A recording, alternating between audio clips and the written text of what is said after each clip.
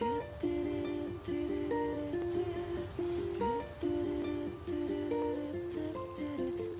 long time ago, a really long time ago, not that long ago.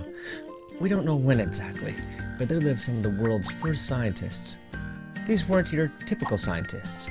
They began by letting their minds get very still, and in this quiet space, they were able to discover amazing things and uncover incredible secrets about the human body, mind, and consciousness. They discovered things like the way you breathe affects the way you feel, and what you eat affects how you think.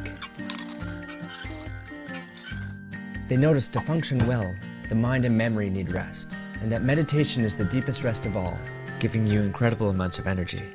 They also discovered that experiences can cloud our vision by getting stuck in our minds. Meditation can clear these out, so we hear, see, and feel more clearly.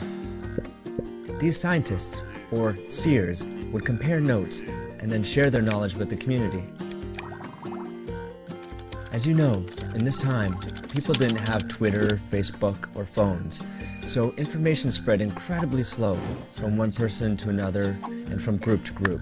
Over time, what the seers had learned got lost and was misunderstood, until those who had been in the deepest of meditations were able to rediscover its secrets and restore it. Meditation is universal, just like you don't have to be Italian to eat pasta.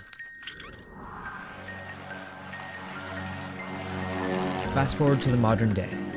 People that were searching for a deeper meaning to life traveled the globe and learned that some of the greatest seers lived in India. The seekers listened, asked questions, and found something important. In doing so, they began to share it. What if everyone could have a more peaceful and clear mind? Could we study less and get better grades? What about run faster, be smarter, better, stronger, wiser? We are all connected. We can create a better world, and it starts with something as simple as closing your eyes, meditating, and feeling a deeper connection with yourself. When you feel good, you treat others around you better, and the cycle continues. Who'd have thought that the work of ancient scientists would have the power to transform our world today? To really open your eyes, sometimes you have to close them.